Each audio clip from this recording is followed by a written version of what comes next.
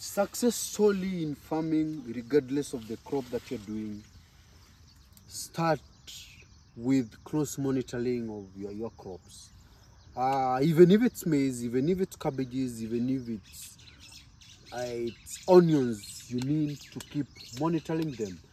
And just by looking, have a general look, standing somewhere and having a general look of your maize or your crop doesn't guarantee you or doesn't give you a good view of what you need to know about your maize. Because, for example, a section of, like for example in this section, you can see there is a problem. And the problem, coming to a conclusion, is a nutritional problem. Some maize, like this one here, it's very healthy. But we cannot come to a conclusion that because this one is healthy, other maize are healthy.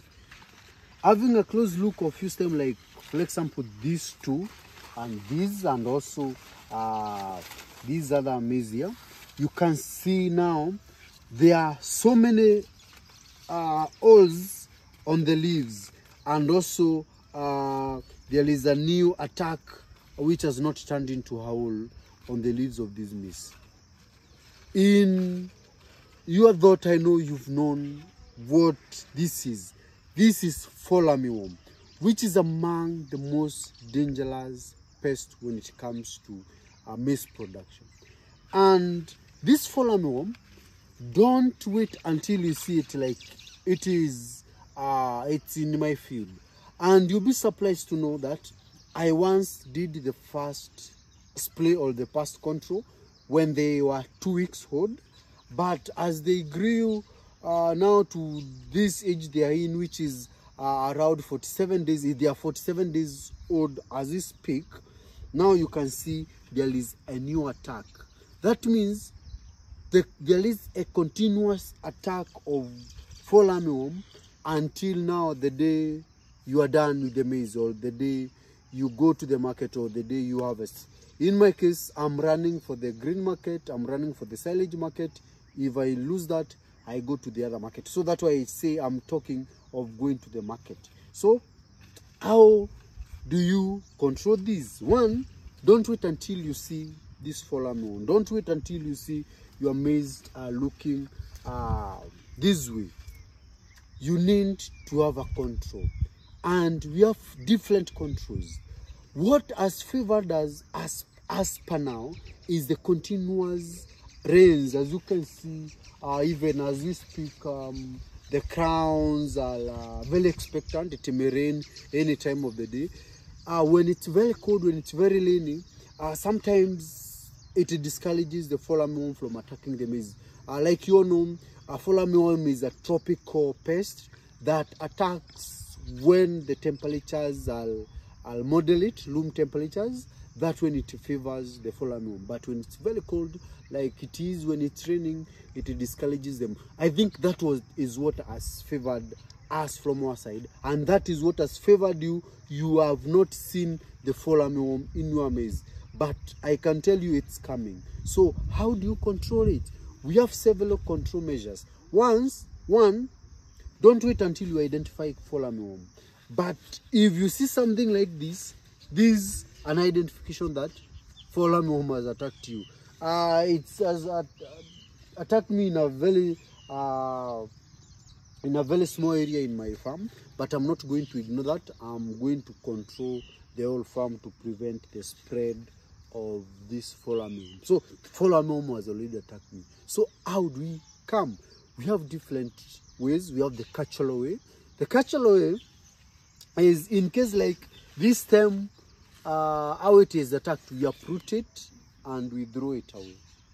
That's the cultural way, making that your field is very clean and it's no debris that are left that can harbor the fall armyworm to preventing the spread.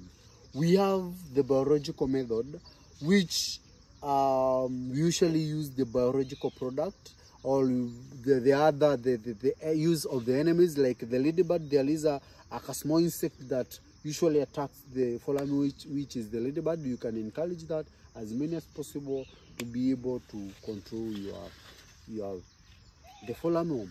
Also, we have the biological control, which is the very effective, and if you use this the very first day, you're going to control the fall armyworm. That is use of Bacillus thuringiensis, BT. Bacillus thuringiensis is a natural fungus that controls or that eats on fall armyworm. And this fungus is there are some packs. You buy it in a pack, or it's in a container. You mix it with water and you spray your field, or you can apply it as dust, and it is going to control your field. And in most cases it's very effective when you have not seen this effect.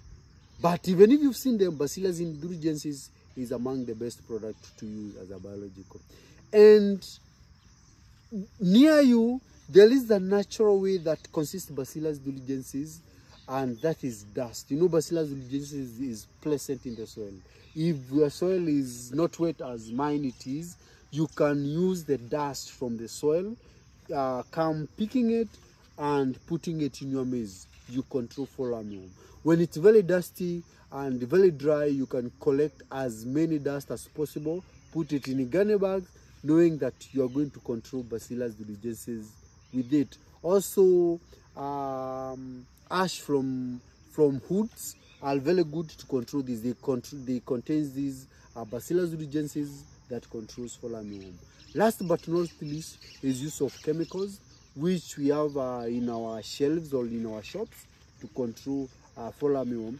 There are two types of chemicals. There is one that we mix with water and spray, and there is another one that is in dust form that we spray to control fall armyworm, and to make sure that we destroy these harmful pests that may end up destroying your farm, may end up destroying your income generating investment. These are income generating investment. Hope you've learned something in our topic today about identification and control of fall armyworm. Hope this you are going to apply it. It's applicable. Whatever I'm sharing with you is applicable. It's something that we are using in our farm to make sure that the maize farm is clean, and so that you can get business out of it. If this is your first time you're watching me, don't forget to subscribe to this YouTube channel. Also, become a member of this YouTube channel. By becoming a member, you support my work, you support everything that I do. If you like what I do, be a member so that you can continue learning together. Bye.